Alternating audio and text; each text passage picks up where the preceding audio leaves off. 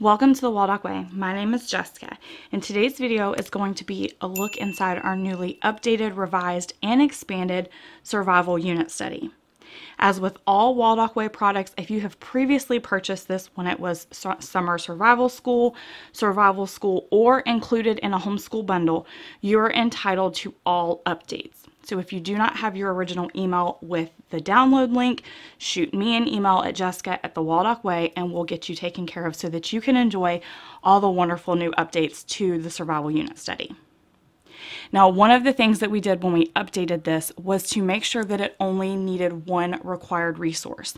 And that required resource is the Bear Grylls Adventure books.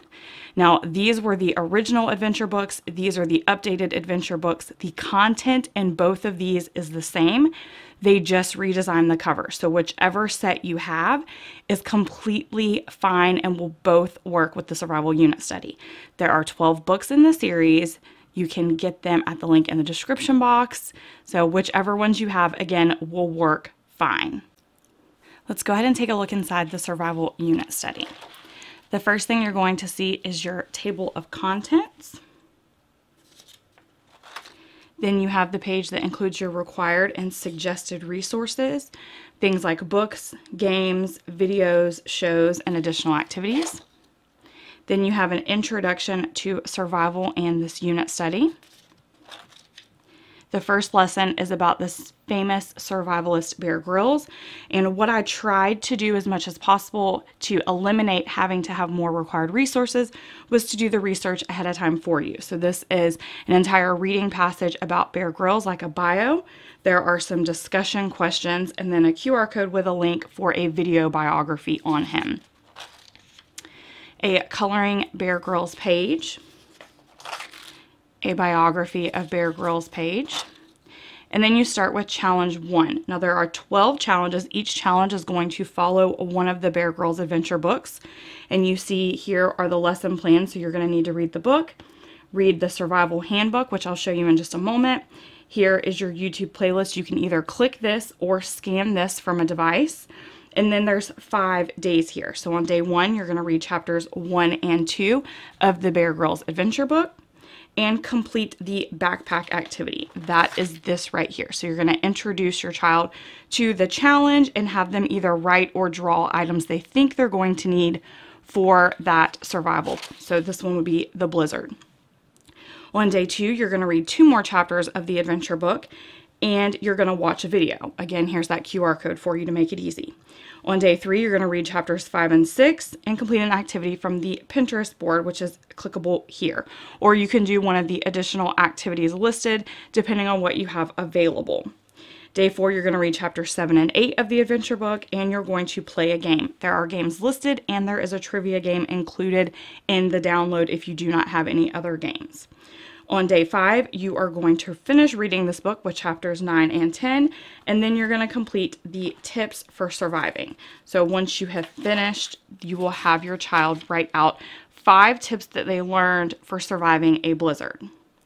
Each of the 12 challenges repeats just like that, with the Pinterest boards and the YouTube playlist all clickable or scannable for your convenience.